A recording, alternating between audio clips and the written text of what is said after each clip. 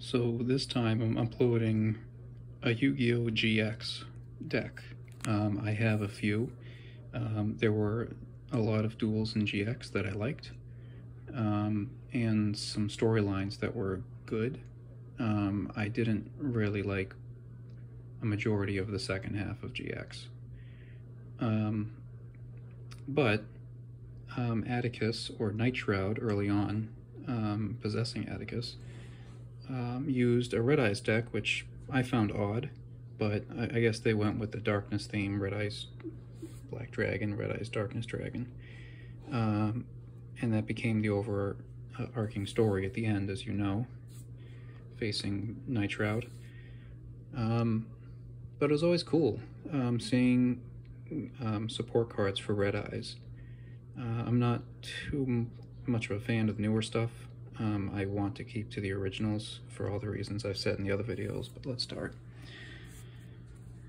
So now these are worth a lot, but Red Eyes from the original 10, I remember back at Toys R Us, oh god, everyone would just grab these 10s. The only ones that were left were like Lord of Dragon and like a Buster Blader and something else.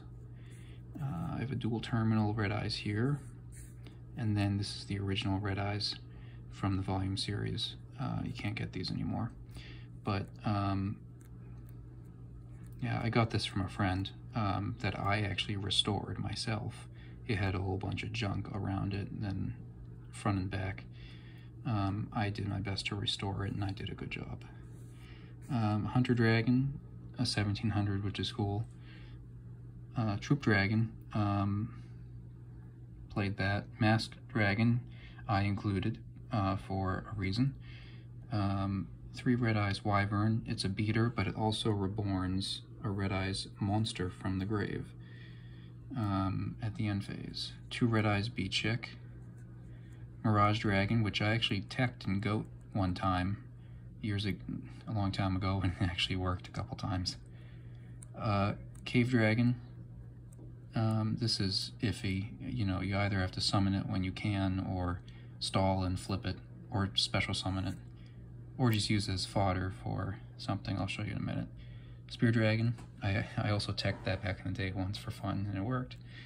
Red Eyes Darkness Metal, the effect is different from the anime, but either way, I'm using 1 in here just because 3 is ridiculous. It was ridiculous when it came out as an Ultra. I have the Ultra, but it's not in here for obvious reasons. I'm thinking about putting more of him in. It's a cool card, but it's pretty bad. One time someone played this deck and got this out with like 4 grand, and then this out, and somehow I turned that around. I forgot how.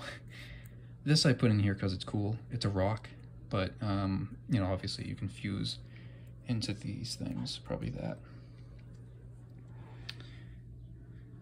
Again, I don't have 20 MSTs. I may have 18, but I don't have 20. Lineup. Infernal Fire Blast. It's actually kind of a crappy card by itself. Whenever he played this in the duel, I always thought, well, what if that was like a Sakuretsu armor instead, or a magic cylinder?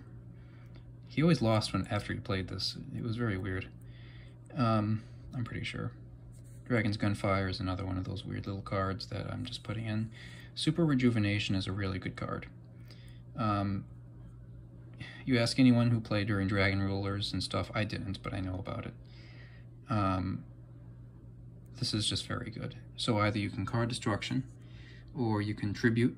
So that's why you use Chick into Red Eyes, into this one. And then you get a bunch. Maybe I'll put a card destruction in here. I think that's actually a good idea. This acts as another Heavy Storm. Dragon's Mirror, I just put this in here because I thought it was cool, and because I can. So you can summon these. Who knows, maybe I'll put a Dragon Master Knight in here. Probably not. Use that. And the traps: Red Eyes Burn, Burst Breath, Red Eyes Spirit. I opted not to put the new Red Eyes Fusion and stuff in here because I don't know. I might put it in, but it was pretty strong.